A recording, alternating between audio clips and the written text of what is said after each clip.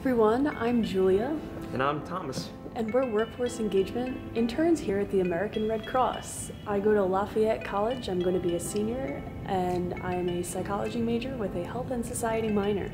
Well, I go to Fordham University and I'm a psychology major. In disaster workforce engagement, we bring interns to help you with special projects. Julia and Tom have been crucial in helping us to revamp when we bring volunteers to help with disaster relief operations, and they've done a great job, and I'm really excited because of that. Bye, Jose. Take care. Now, that was Jose Nieves, and now we're going to show you the other one of our bosses. They have been absolutely amazing in activating right alongside us in workforce engagement as part of our team and in response to the steam pipe explosion in Manhattan.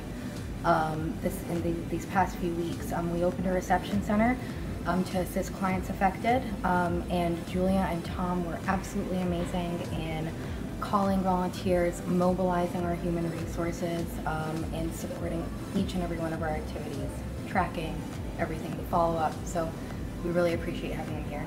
What I've learned in this internship as a workforce engagement is that vital relationships that I have with volunteers. You know, I called up multiple volunteers and whatnot, and so having that bond and really connecting with others is really crucial, and being like a counselor and therapist. So I think that's one of the main reasons why I loved being a workforce engagement intern. What about you, Julia? That's awesome. I'm thinking of going into human resources, so having a department like workforce engagement, which is basically human resources but for disasters, I think will be a great stepping stone in my career. And so, just like that, life of an intern